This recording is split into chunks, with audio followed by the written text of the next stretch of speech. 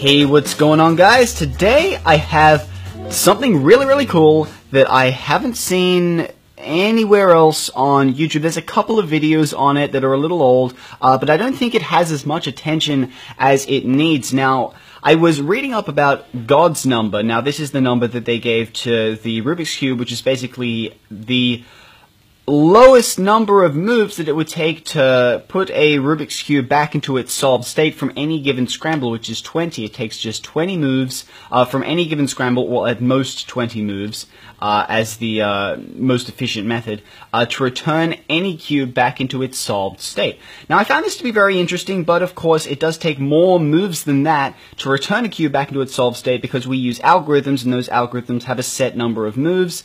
So usually it would be like, well, actually, I don't know how many moves it would take on average. If someone can let me know what that is, let me know in the comment section below. I'd really be interested in hearing about that. But I also found, after doing a little bit of digging, that it turns out these same people that figured out that it takes 20 moves to bring a Rubik's Cube back into its solved state from any given scramble, they also found an algorithm that can be applied to the Rubik's Cube on any angle, on any orientation of any scramble, that will have the cube pass through its solved state. They have some statistics. Apparently, it's not always the case. It might be like 75% of the time. But the cube will pass through its solved state whilst completing this algorithm. So here's the algorithm here. I actually wrote it down. So I had to put a grid there so I could actually follow it because it was kind of getting jumbled up. So we have L, R2, B, L prime, R, U2, F2, L, B, D, U2, B, L prime, R2, B2, L prime, D2, U, L prime, B2, U2, R2, B, D2. Long algorithm, 25 steps long, but this algorithm, if applied to any scrambled cube on any axis or any orientation, it will turn the cube back into its solved state. So, let's give it a try. So I got a cube here. I'm just going to give it a scramble because I don't have a scrambler here right now. And I think that should be good enough.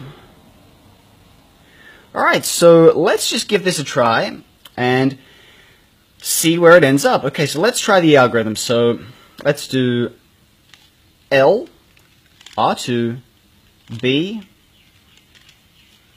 L prime, R, U2, F2, L, B, D, U2, B, L prime, R2, B2, L prime, D2, U, L prime, B2, U2, R2, B, D2. And there you have it, back into its solved state. Which I think is rather interesting. I've been messing around with this all night, and I was pretty surprised to see that it actually works. That's actually a very rare case where you get right to the end of the algorithm. Usually it will pass through its solved state at any given point on this algorithm, so you could probably get like 9 or 10 steps in. Usually it's around 14, 15 that the puzzle will be solved. Just to prove that this works, I'm going to do it again. So let's just do another scramble here. You can try this at home. You can try this at home right now. If you have a Rubik's Cube, then you can give this a try yourself. If it's already scrambled, then you can follow along with me and give this a try. So let's just do a load of scrambling here. Okay, so that looks pretty good. So let's give this another try. So L, R2, B, L prime, R, U2, F2, L, B, D, U2, B, L prime, R2. And it's already passed through its solved state, so you can see I've got B2, L prime, D2, U, and the rest of the algorithm still to go. So that is the nature of the algorithm. It's not like any other algorithm where it will cycle the pieces. The cube will pass through its solved state along this algorithm. Now this, they have some statistics with them. I haven't been able to find them, but basically if you get to the end of the algorithm and the puzzle hasn't been solved, then all you had to do is go full circle and just continue with the algorithm from L all the way through.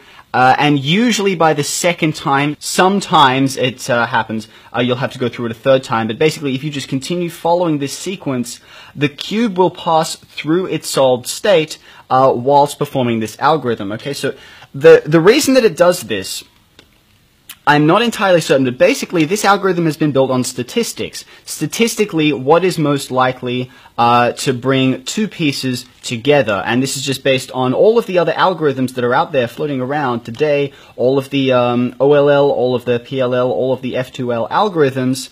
They all come together, and statistically, with this sequence of notations, you are more likely to get to bring just a couple of pieces together, so it will bring 2 or 4 pieces together. And the reason that it solves the puzzle is because at some point in this process, these clusters of pieces will line up into their solved state, which I think is rather interesting. Now, I don't understand the entirety of it. If you understand this more than I do, then please provide a detailed explanation below, because I am not, set up for explaining this kind of stuff. I don't have my head kind of wrapped around it.